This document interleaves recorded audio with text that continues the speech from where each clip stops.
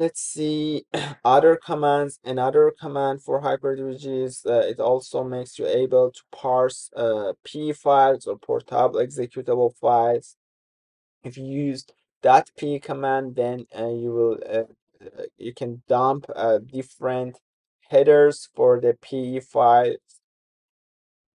It's also possible to get the details of different sections. For example, you could use .piece section, and then you can specify the section that you want to see its headers. For example, in this example, I see the .text section of this executable file.